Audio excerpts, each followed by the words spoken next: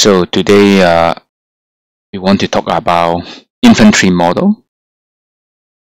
So what is inventory model? So inventory model is trying to explain bid-ask spread, and the reason they try to explain is to say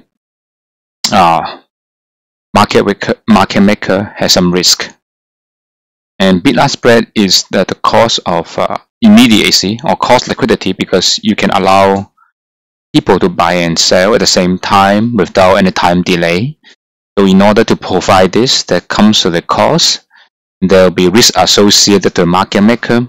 For example, the risk can be something like for a money changer, the money changer may run out of different currencies. Suppose you want to change US dollar to euro, and if a lot of people buying US dollar, then you run out of US dollar.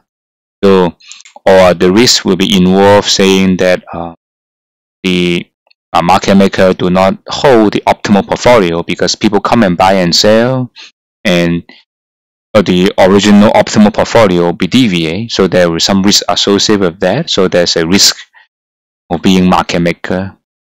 Or in the other class, we talk about there is some people who have superior information, but the market maker don't have information. So trading with those people involves certain risk. And we focus on dealers market. In this market, there will be market maker, and this is different from today's most equity or stock market that don't have market maker. Market maker is the dealer who holds some inventory, who holds some stock or money to trade with you, and they also quote the buying price and selling price. This happened in the old days, even before 90s. US New York stock market, they use market maker. So the market maker exists is because they need to provide liquidity. We need them to provide the buying price and selling price or bid-ask price to people, and in order to compensate for the service or the risk they carry, so they need to make money from the bid-ask spread.